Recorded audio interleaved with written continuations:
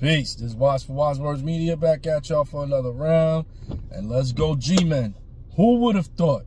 That's the beauty of the NFL. That's what separates the NFL from all the other leagues.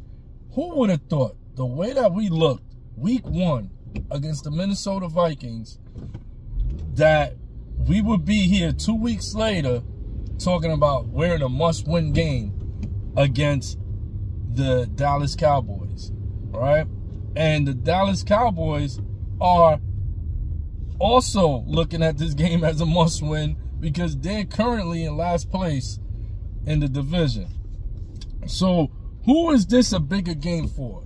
Giants or Cowboys? Of course, with the Cowboys, these guys they're starting off flat, 1-2, and they just got mollywopped at home. Except for, for 3 quarters, they got mollywopped. The fourth quarter, they picked it up and they started to do their thing. But they lost at home, and they got beat down in the beginning, in the first half, by the Ravens.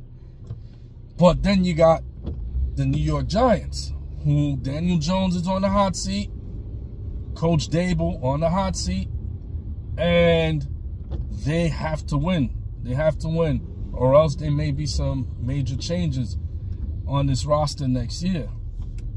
So who needs this win more this early in the season? It's definitely the Dallas Cowboys. See, the Dallas Cowboys going into the season, just like almost every season, the Cowboys, it's a high pedigree of championship aspirations. For them to start 1-2, and if they lose tonight against a team that's still trying to find their identity in the Giants, we're starting to piece together what we are. It's starting to come together. This is gonna be a hard-nosed defensive team. I wish we would blitz more. We looked good against Deshaun Watson when we blitzed, but you know what? Tonight we can save the blitzing because Dak Prescott, he eats that. He chews that up. He's really great at reading progressions, reading blitzes. He's a very, very good quarterback, and I wouldn't go blitz crazy today, but mix it up. Mix it up. Like excuse me. Mix up the look. Throw some blitzes in there and make Dak think a little bit more behind that line of scrimmage. But I think the New York Giants, if they pull this out, there's big trouble in Dallas. Big trouble in Dallas. This game, by far, means more to Dallas than it does to the Giants because the Giants, there's no championship aspirations this year for them.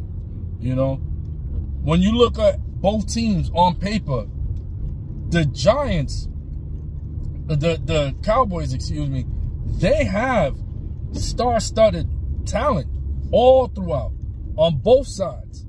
So they are the one, they're the team with the better quarterback. They're the team that has been, with these championship aspirations for years. And if they lose to the 1-2 Daniel Jones led New York Giants, if they lose to them,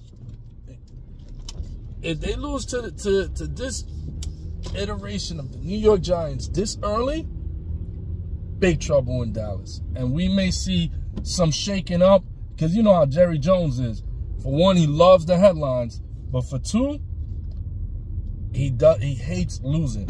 He hates losing more than he loves the headlines. So if they go down to 1-3 to the New York Giants, led by Daniel Jones, there may be some big, big trouble coming up. Well, let's see what happens. Let's go Giants. I'm Watch for Wise Words Media. Peace.